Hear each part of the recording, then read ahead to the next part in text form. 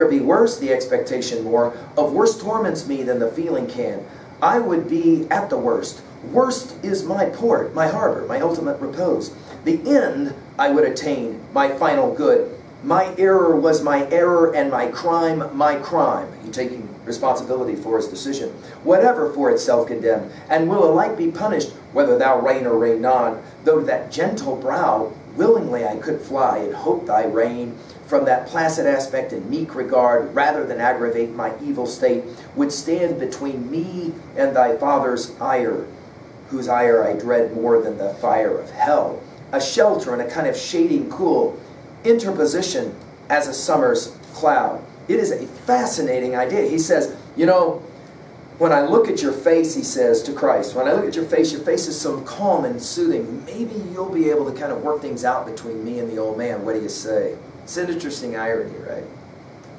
If then, he continues, if I then to the worst can be haste, why move thy feet so slow to what is best? In other words, why are you taking your time and not getting on with the project?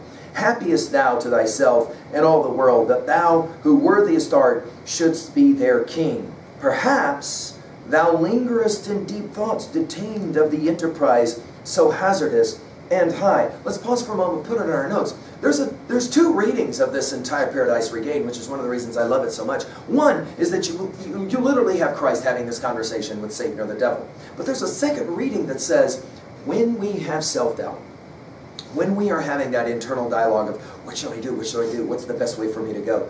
It's interesting that there's a certain kind of temptation that's in place there, right? Knowing what I should do versus what I want to do, maybe, is a way to think about it. Perhaps, he says, thou lingerest in deep thoughts detained of the enterprise so hazardous and high. Maybe you're worried, that's why you're not acting. No wonder, for though in thee be united, what of perfection can in man be found, or human nature can receive? Consider, thy life hath been yet private, most part spent at home, scarce viewed the Galilean towns, and once a year Jerusalem, few days short sojourn. And what thence couldst thou observe? Milton wonders if maybe Christ has had a bit of this own self-doubt about, I'm from a small town in the middle of nowhere. Can I do it? Am I up to the challenge? Can I do the great thing that's I've been called to do?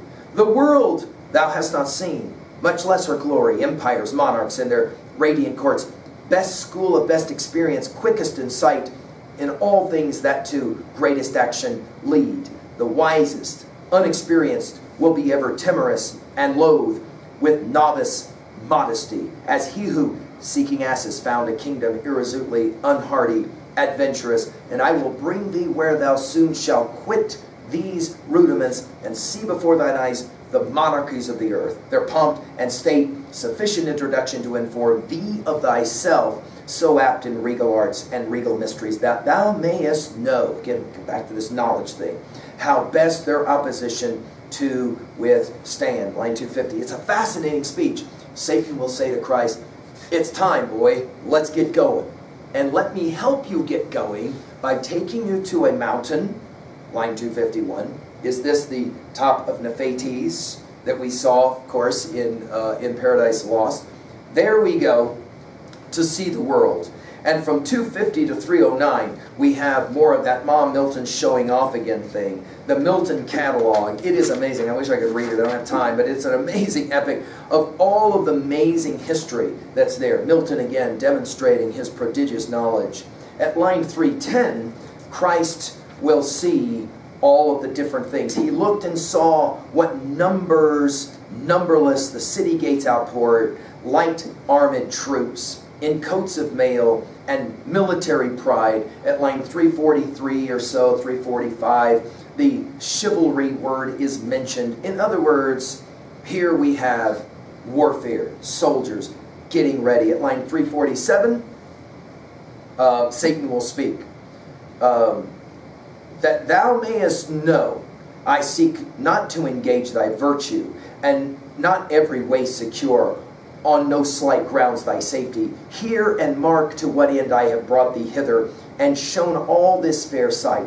Thy kingdom, though foretold by prophet and by angel, unless thou endeavor, as thy father David did, thou never shalt obtain. In other words, it's time to go to work, is what he's saying, right? And then he says something interesting at line 364. Take my advice. By my advice is nearer of late. In other words, hey, I need to advise you on how it's time for you to go to work and to fight, right? Note the irony again. Satan lost his battle, and now he's going to give advice to Christ. Take your, and he'll say it, you need to take over your enemies, and you need to save the Jews. Even at line 374, save the 10 lost tribes, if you will, right, of 2 Kings 17:6. And finally at line 385, this is a grand view, a grand vision of a Jewish nation that will be led by a great and mighty warrior. Christ's response at 386 is fascinating. He says, much ostentation, vain of fleshy arm and fragile arms, much instrument of war, long in preparing, soon to nothing brought before mine eyes. Thou hast said, and in my ear vented much policy and projects deep of enemies, of aids, battles, and leagues, plausible to the world, to me worth naught. Means I must use, thou sayest, prediction else will unpredict and fail me of the throne. My time, I told thee, and that time for thee were best farthest off, is not yet come. When that comes, think not thou to find me slack. We think of the word slack as it relates, for example, to Adam in Paradise Lost. I think Milton is playing a powerful game here, right? On my part ought endeavoring, or to need thy politic maxims, or that cumbersome luggage of war. It's a wonderful line. Luggage of war there shown me. Argument of human weakness rather than of strength. And then we finish with starting at line 415. It's sad, but we're going to have some Jew bashing here by Milton. No question, as a Christian, he's going to say ultimately that the Jews got what they deserved in terms of being subjugated, especially by virtue of their worshiping idols at 431. No, let them, the Jewish people, serve their enemies who serve idols with God. And the final then words at 441 and following, so spake Israel's true king, and to the fiend made answer met, that made void all his wiles. In other words, none of the temptations work. So, final line, take a look at it. So fares it when with truth falsehood contends. When you have the meeting between truth and falsehood, truth will always win. It's significant that the last word of book 3 is contends, fighting. Why? Because the entire book has been about the struggle, the fight. Let's jump to level 2A and themes messages really quickly. Of course, the power of self-doubt and the questions that one asks oneself about, am I ready? Am I good enough? Am I prepared? Blah, blah, blah.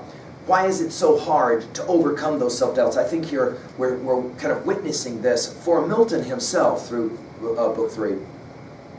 How about this question of pacifism? Do we need war? Machiavelli's Prince said, absolutely. Would Christianity exist without war, for example? Ask of any religion, would it exist without war, without fighting? And is there a difference for you between war and struggle? Right? By the way, this question, what does happen when truth and falsehood contend, or collide, or fight? Is it always the case that truth wins? Or is it rather the case that oftentimes falsehood, in fact, wins? It's an interesting question. What about 2B in rhetoric? Notice our epic catalogs, right? Taking us back to the Iliad, the Odyssey, and the Aeneid. It shows the scope of the poet, and of course, it gives us a sense of the universality of the poem, right?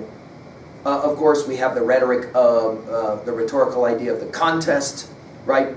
Milton's own rhetorical strength as well, right? For example, questions are being asked here, like, does England need war? Does God need war? Does Christianity, or the religion of Christianity, need war? And, of course, the question, does God need me? This idea of the contest, the struggle. Finally, of course, the dialogue format comes to mind. We've pointed this out before. The Platonist dialogue comes to mind. By the way, Satan's arguments are strong here. God, it's seen, really does want glory. How do you explain that? Of course, the question really is, does Christ really defeat Satan's arguments? Many have pointed out that Milton is playing a very dangerous game here, because some of these answers by Christ are kind of dubious. Relation to other texts, well, of course, note the irony. Satan will lose his battle in Paradise Lost, and then he wants to counsel Christ on how to fight battles. There's some irony there. What are for you the great texts about war? We think of some that we've studied together, Catch-22, All Quiet on the Western Front. Of course, the Iliad, the Odyssey, the Aeneid seem to celebrate in some ways this notion of conflict, martial conflict. We think of Red Badge of Courage as a way to respond for Stephen Crane to, especially the Iliad, right? The idea that the glory of fighting. What are your favorite texts about war? What's your favorite movies about war? How about this one? What's your favorite video games? And can I ask this question without insult? Why is it that so many of the most popular games celebrate war? What does it seem to say about our human need to engage in conflict of a kind? Finally, at 3B, let's relate the third book of Paradise Regained to ourselves. Question: are Christ's arguments convincing to you? For example, why does God need glory and worship? Right? And if you choose not to worship God, right, and you're thrown out of heaven for it, think of Satan. Is that fair? If, for example, you have free will to choose not to obey, then is it fair that when you use your free will, that you're jacked for it? God wants worship that is freely chosen. So, that is to say, without reward and without the threat of punishment, heaven, hell, right? We go back to, of course, Plato's question of the myth of Gyges. I called it in my lectures the myth of Maverick. In other words, why should you behave, why should you act justly, properly, if there's no promise of a reward and there's no threat of hell? We quoted those lines in that lecture from Gita 2. You have the right to work, but for the work's sake only. You have no right to the fruits of your labor. Desire for the fruits must never be your motive in working. Never give way to laziness either. This is an interesting question. It's one I want you to grapple with. What is it that is going on with this question about glory and fame and Milton? Is it important for you to be famous? Is it important for you to be known? In our school, for example, is it important for you to be known? And if so, why? Why do we cut out those state champion pictures and put them in our trophy cases of individuals? Like, what is that about? We are, of course, to the Anglo-Saxon code conversations, aren't we, of Beowulf in our lectures there, right? Okay, let's turn now to book 4. That will be the last book of Paradise Regained. And let's see how Milton is going to finish this linguistic fight, right? And, of course, that's really what's going on here, this back and forth between Christ and Satan. Thank you very much. I'll see you in a bit.